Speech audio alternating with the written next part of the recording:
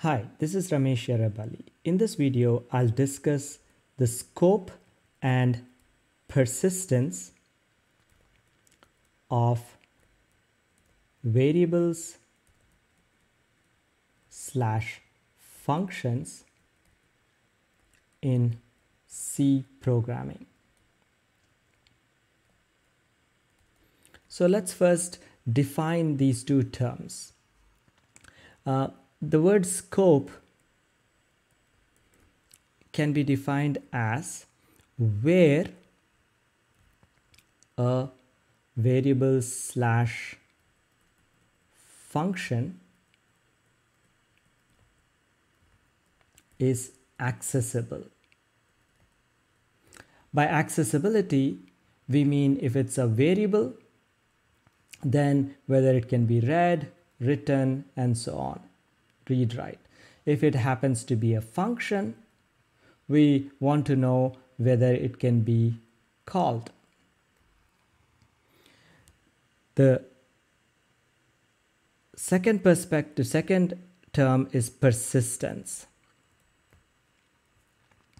Persistence is when a variable comes to existence and how long it lives. That is, at what point does it cease to exist? So these are our two terms. So again, the key words are where and when. And I'd like to think of them as another way of looking at them is by thinking of them in terms of space and time.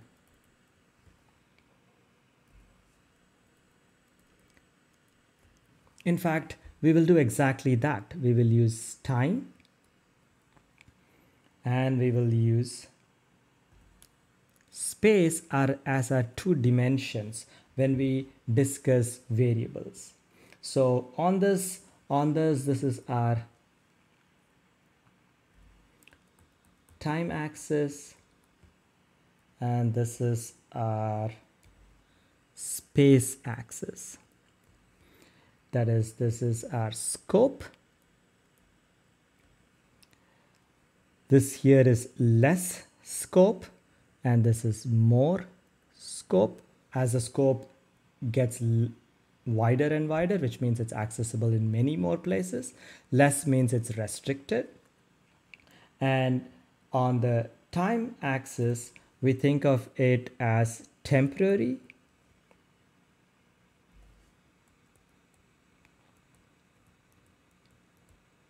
or short term or permanent. Towards the end of the spectrum, it's permanent or long term. So we'll come back to this picture in just a second. So let's define some variables and we will put them on this axis in just a second. So first I'm gonna refer to this example. This example is will be provided to you as a starter project. It's called Scope Persistence. It's not part of your E319K where right now, but it will be added to as a project. So you'll see this is the project that I'm going to be looking at. So the project itself is Scope Persistence, and I will mainly discuss a few of the modules in here. So let's start with our main. So we have, let's say I have a main.c. Let's say I declare I have an int main, right, like so.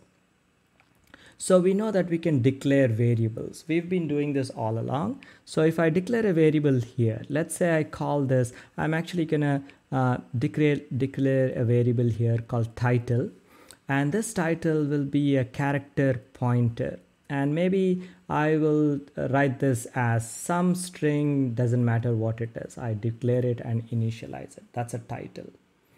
This is an example of a variable that is global in nature.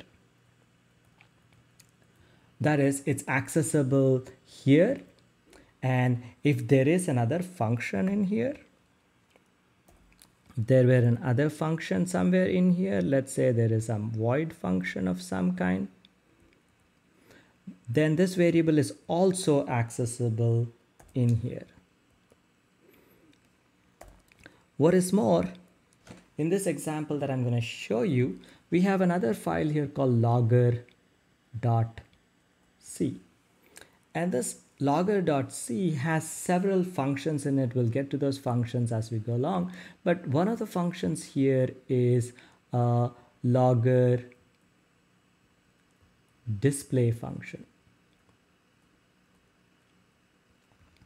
And this logger display function doesn't take anything, doesn't return anything, but it makes use of this global variable because it prints a message out, and this message out where it prints is going to be accessing this variable, which is this variable called title. So title is accessible here, title is accessible here, and title is accessible here. Not that we will use them in all the places, but if you choose to, you can access them. Now, here's a variable. Let's say I have a variable internally here, a variable which is uint 32_t variable I. This variable here is a local variable. That is, its scope is restricted between here and here. So its scope is limited to just from being accessible from here to here.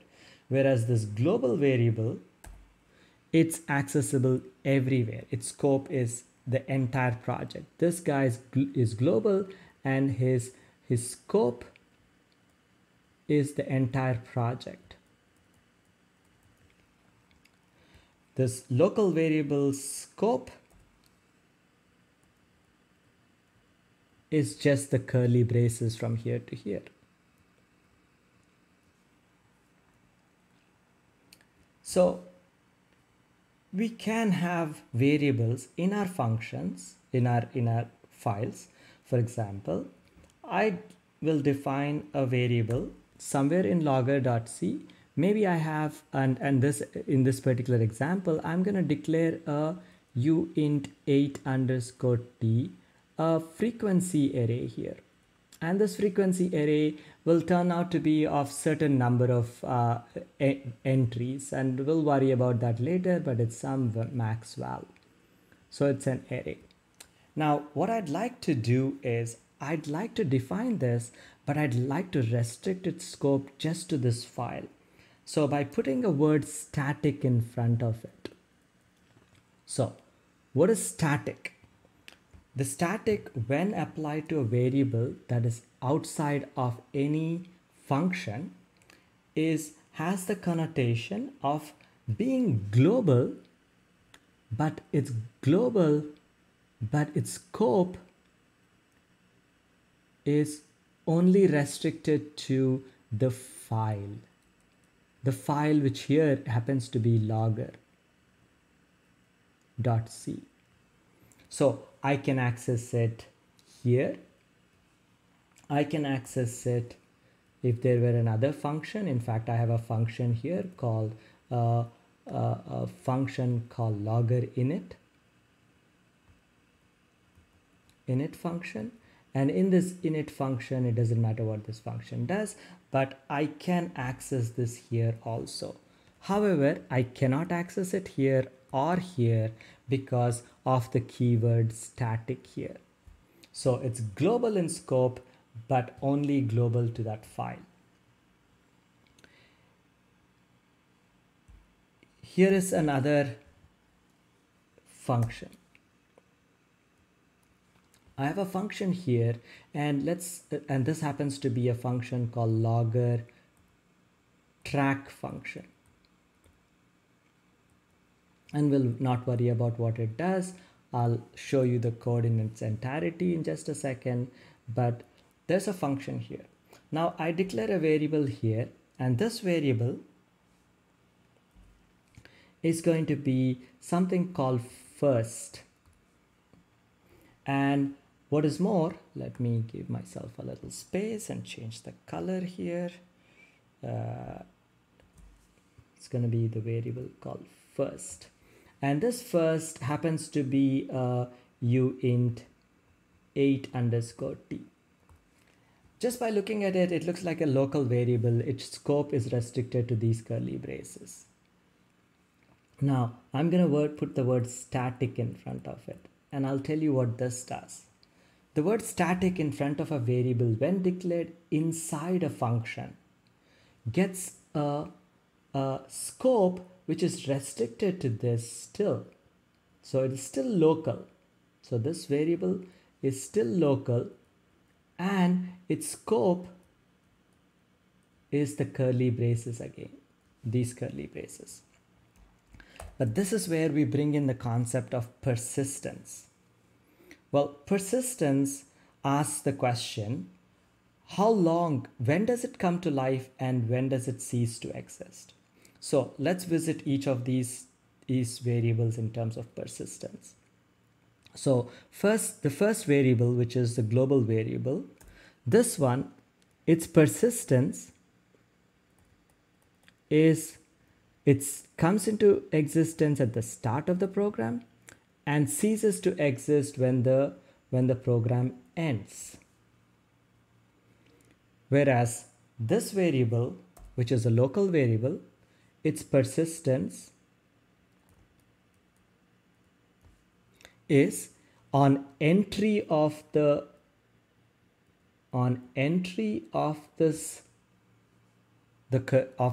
function and ceases to exist. So comes to on entry, and on exit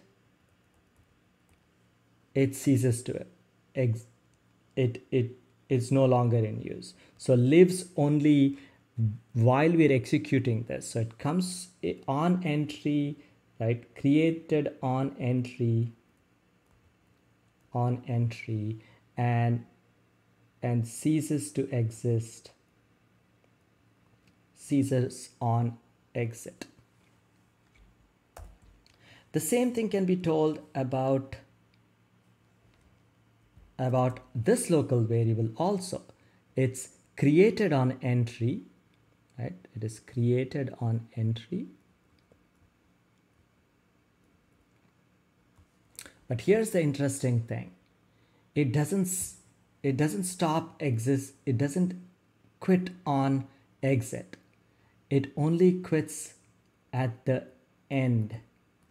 That is when the program ends. So it is static, which means it gets a permanent allocation, but it's permanent only after it is allocated. So by end, we mean it's a permanent allocation. This is a permanent allocation. Now, how about our other variable which we missed out here, which is this variable, this blue variable, frequency. The frequency variable also has a scope and its persistence, and its persistence is start to end. So the program starts and the program ends. And so how do we get this persistence? We get the persistence because in each of these cases, this is actually allocated in RAM. This is also allocated in RAM. This here also is allocated in RAM because it is persistent and it is permanent.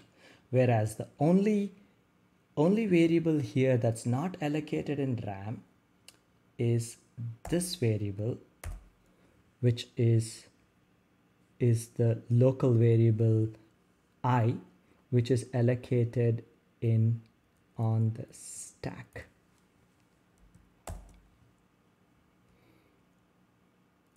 So we can also make functions themselves be static or non-static. So for example, if I were to make this function here a static function, which actually is a static function in the example, which means that I can call it, I can call logger init. I can call logger init here. Actually, in fact, I'm going to call it inside here. But I cannot call it here. So for example, if I try to do logger init here, it's going to fail because I made it static. What this static does is, again, it restricts this function just to this file. So let's go back in this picture and try to fill in our various things. So in the time space continuum, if you will, we have our local variables which sit here. These are local variables that are permanent. These are static local variables because they persist, whereas we have our global variables here, but global only to the file, in that their scope is not as, it's more than local variables, but it's not as much as what is next coming in this picture, which is global variables that are global to the project. So they come to existence and they live from time 0 till the end of time. So all these live till the end of time, whereas this guy, he ceases to exist as soon as his curly braces, wherever his curly braces end. So that's a temporary, what we mean by temporary. So in our case, our let's fill all of them in here. So our I'm gonna use a different color just to get things. This first, the variable first is here, the variable I is here, the frequency is here, and our title is here.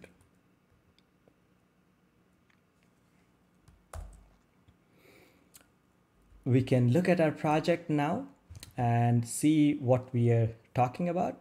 So I am simply gonna show you what this does. So we have a local variable here, and I put some comments to explain. Here is the program title, which happens to be this string, which is global and permanent persistence, and it's allocated in the RAM. And there is logger here, which has several functions, and I didn't discuss all of them, but let's take a look at what they are. We have our frequency array, which is static, which means it's static, which restricts its scope just to the file itself, which is the logger file.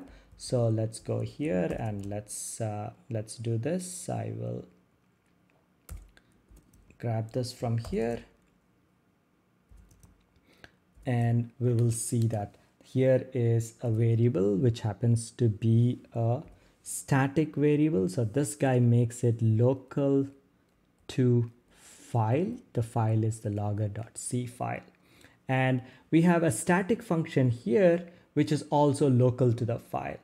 Whereas we have a function here, this function here happens to be a global function. And we will see how it became global in just a second, because we are making it accessible to other files as well. Here is a variable which was first, which is static, but it is still permanent. So these are static locals. First is a static local. In this simple example, what you see me doing here is I have a static local variable called first. I declared it as being equal to 0. So when I enter this function, it gets a value of 0, and it persists, which means that if I call it a second time and a third time and fourth time, it will still persist its old value. The first time I come around, it's going to have a value of 0. So when it's 0, I'm going to initialize my module. My module needs initialization, which is a frequency array where I'm going to make all of my entries in my frequency array be 0. But if you call me a second time, I'm not going to do that initialization. But I remembered in this variable that I have already been called. So I can use a static local for that. So I hope this explains what we are doing. I'd urge you to play around with this project. It's a simple project. All it really is doing is when we run this project, I am tossing a bunch of random numbers, and the random numbers are being generated in assembly. We'll talk about the C assembly mix. But it's generating 100 numbers, and when I run the numbers, I'm displaying a histogram of that. So zeros, there are 14 zeros, 9 ones, and so on. And I'm also displaying them nicely by putting a number of stars like a histogram. I'll see you in the next video.